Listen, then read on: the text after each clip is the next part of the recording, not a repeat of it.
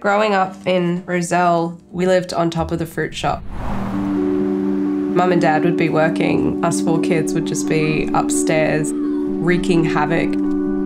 We were the fruit shop kids. I've always kept items and photos, things. Like many people, I have memories that weren't captured. So this entire process of capturing my mind and my memories, it's wild. Today we are really part of a cutting-edge experiment. Okay, I trust you. Yeah. We collected roughly 2,000 samples of brain activity while Nicole was seeing and imagining images. We feed those inputs into a machine learning algorithm to learn how to connect the brain activity to the images. We scan Nicole as she imagined, reflecting her core past personal memories, and ultimately output a visual reconstruction of what was being seen or imagined.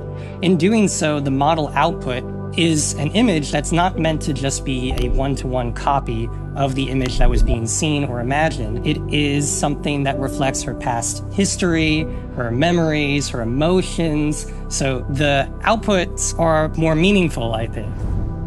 I'm really, really excited. I don't really know what to expect.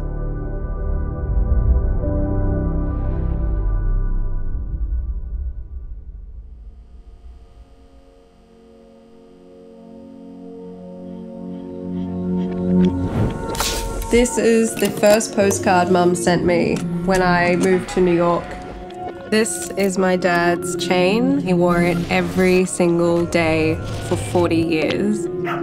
This is Monty. She was our first family dog and she drove us crazy.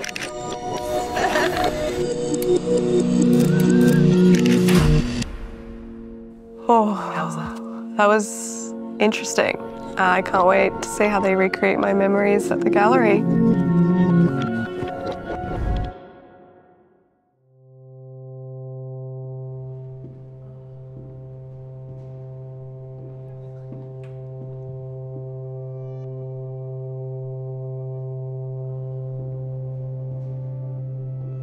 I'm honestly just taking it all in.